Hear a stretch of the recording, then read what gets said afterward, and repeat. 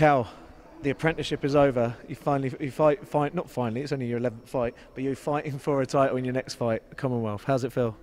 I'm very excited, Matt. Very, very excited. I just can't wait now. I've been training hard. I'm in good shape. I've got 3 weeks now to go, and yeah, I just can't wait to get in there and just want to get the job done so I can lift that title straight after. And just for those that don't know, you fight Jakub Karim for the vacant Commonwealth Superfly title. I mean, you fought 8 times in your first 9 months as a pro, and then you've only fought twice in the past year. I mean, I know it's been injury based, but do you mind telling for the fans that don't know? Yeah, basically, like you said, I had 8 fights pretty quickly, and in the 8th fight, I tore my bicep in the second round of an 8-round fight. It was a complete tear, and then I went and seen a surgeon about a couple of days later and told me it was a complete tear and it would take a long time to heal. That's if I got it operated on. I could have left it and not got it operated on, but then I'd had the risk of losing 50% power in my left arm, and I couldn't afford that really, because them left hooks to the body are pretty naughty, so I like to dig them in. So yeah, I had the operation done. I was out for a long time. I was back in October, end of October. Boxed then and I boxed again in December. I thought I was back on track again, but then I had a little niggle. It weren't nothing major. It was just a little niggle on my left elbow. Bit of swelling. That it was just too soon, too close to March 15th when I was meant to be fighting again. So then obviously I had to have some time out and then get back in, ready now for May 21st. So you just have one operation on your arm? Sorry, one operation after that first injury? Yeah, just the one. And the second injury weren't related to the first injury, which a lot of people think it was, but it wasn't. And so you because that happened in March, didn't it? I believe that one. And then so you're out until October. I mean, how easy is it for you as as a fighter having one of your tools damaged to get back in? Are you fully confident with it? It's you're a bit worried at the beginning because you're out for so long and you've got no use of your left arm, and then all of a sudden you can start using it, and you've got to build up slowly and build the strength back, which is hard work. It's hard to build muscle back. Luckily enough, it was fine, and I was back in business. And then my first fight back, it did feel a bit weird, being back in the ring, and no top, no head guard, nothing. It's a normal fight. But then I got into my groove in my fight in December, and I was flying then. I mean, must have been one of the most frustrating times, definitely the most frustrating time in your pro career. How do you get over that? How do you feel your time? Because I know you're a model professional, you love your training and stuff. What have you been doing? Well, basically the first three weeks I couldn't do nothing. I was stuck in my apartment with my arm in a cast, so I couldn't do a thing. So couldn't drive. I couldn't even get changed really, because your arm's up like this, and the cast is pretty big, so you're trying to find a top to put over. So And in the middle of summer. Yeah, in the middle of summer as well.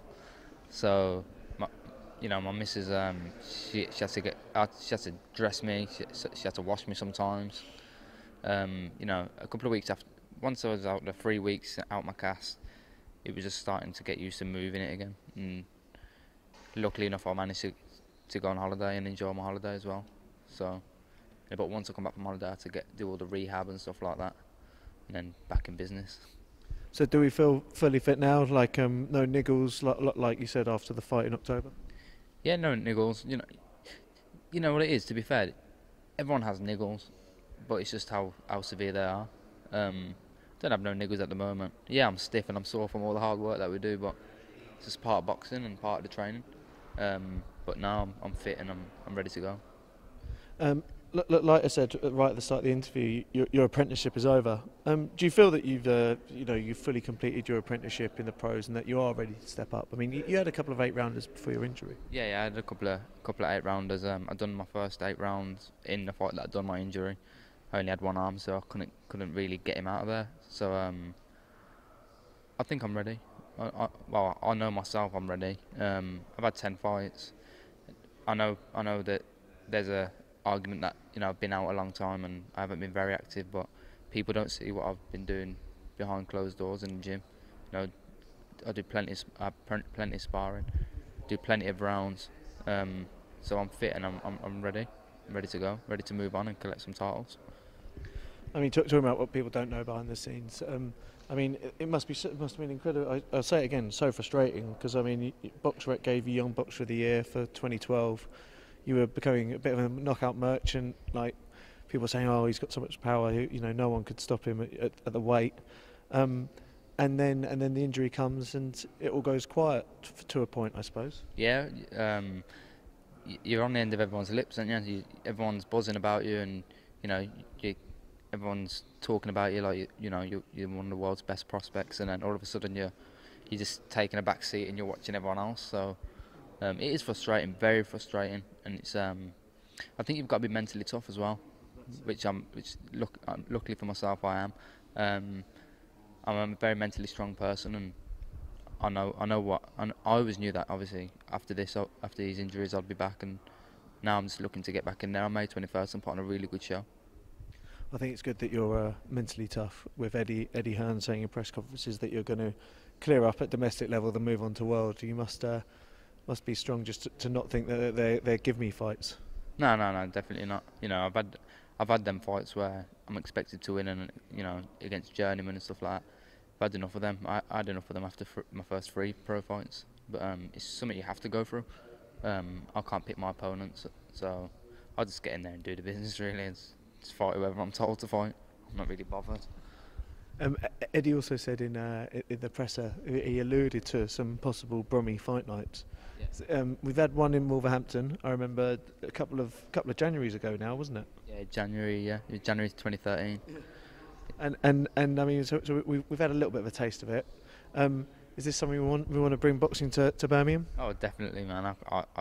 Eddie was just saying now we can have them big nights in Birmingham, and I think that's what it needs. It's such a big city, and it's sad really that there aren't big shows happening there. But hopefully we can grab this title and grab it in good fashion, and with my brother as well signed up to the team as well. And there's loads of young talent coming out of Birmingham. There's loads. Hopefully we can have some big nights there. Well, you just mentioned Gamal. Obviously he's now signed with Matchroom. How much did you have to talk him into it, or was it something you've discussed together, or what? I didn't have to say anything to him. He's wanted to do it for a long time. He's wanted to turn pro for a long time, and now he's turned pro. He's an exciting talent, and I said to him earlier, you don't want to be jinxed as this kid that can bang, and all of a sudden you can't bang skin off a rice pudding when you get in there. You know what I mean? So I'm sure he'll be exciting, and he's fully suited to it. Like I said, he's talented and he can punch very hard. What do you think the best bit of advice you've given him is? Keep a level head, keep grounded, and just stick to your boxing. Do you guys train together at the moment? What's the situation? Yeah, we train together. So he's ready. He's adapting very, very well and very quickly, which is good to see. I mean, I said to Gavin McDonnell and to Stephen Smith, there's a bit of a theme of brothers and siblings going on. Do you reckon that helps you? Like you're kind of competing with each other all the time, aren't you? Yeah, definitely. Doing sprints and stuff. I want to beat him and he wants to beat me. If we're doing the circuits, he wants to get round a lap quicker than I do. He can't, but he tries. And but it's good to have someone there with you as well. You go to some gyms and there's a lot of fighters there and that, but that ain't the case. It's just me and him. No, I know this is something that me and Eddie have mentioned before. It's great how you, well, before it was just you just ploughing away, doing all your training on your own and stuff, and then arriving at fight nights and getting the job done. Now you've got someone to share it with. Is it going to make life easier for you? I think so. Yeah, you push each other on. He's there. We're competing against each other, so it's always helpful when it's not good when you're on your own. It gets a bit boring after a bit. You need someone to compete against. Now I've got him.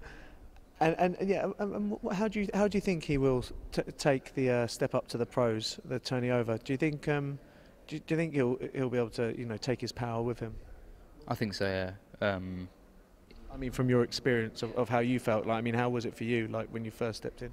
Well, I adapted to it pretty well. I think so.